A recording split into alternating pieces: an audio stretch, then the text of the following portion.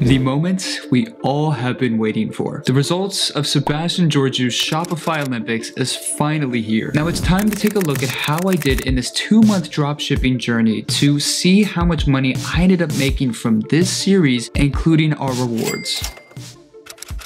We began this journey with the goal of creating as many e-commerce stores as possible to get them over $500 in revenue in a profitable manner. And after 2 months of nothing but solid grinding, we ended up testing a total of 6 various products on 4 different platforms. In the first part of our series, our hope to find the right product was falling fast, as each product we tested failed to obtain any sort of revenue. It's my first week and I can't get a single sale. And now I'm questioning if I'll even be able to submit one entry into this event.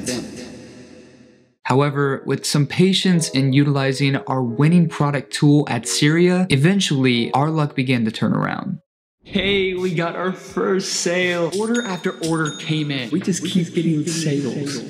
At that moment, we ended up discovering one product that reigned supreme over all of the others, and ultimately gave us our golden ticket into the Olympics. That is going to be our first entry into the Olympics, baby.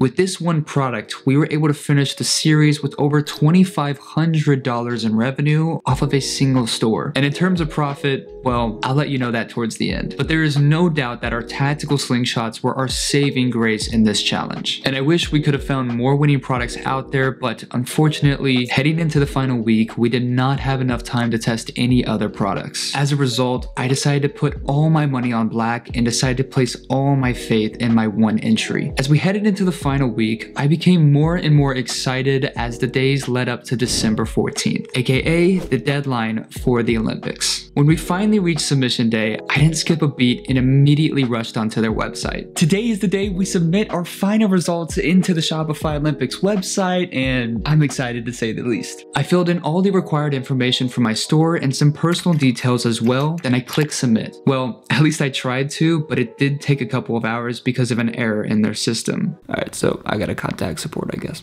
But eventually, I was able to submit our results. It worked. And just like that, our store was entered into the competition, and now all I had to do was patiently wait for them to announce winners. I'm not gonna lie either. After everything, I felt really confident that we would win something out of this challenge. Whether that was at least $1,000 from one of my countless TikToks that I continued uploading up until the end of the event, or maybe even $5 grand from my actual store submission itself. And believe me, I knew it was unlikely, but maybe, just maybe even 25 grand for the highest revenue, assuming that everyone else just did really bad. I knew it was a long shot, but regardless, I was excited and ready to hear the results.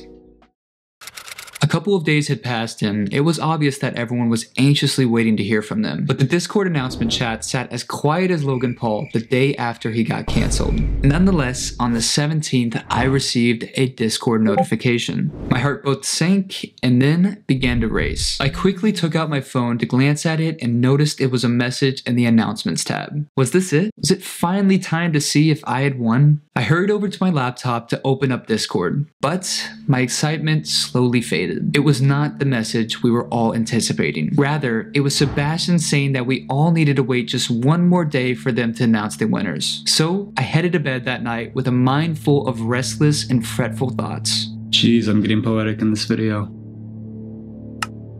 The next day came, and without any other options, I continued to sit and eagerly wait, with my heart pounding at every notification that popped up on my phone. But with the entire day rolling by without a single message from them, I was beginning to lose hope.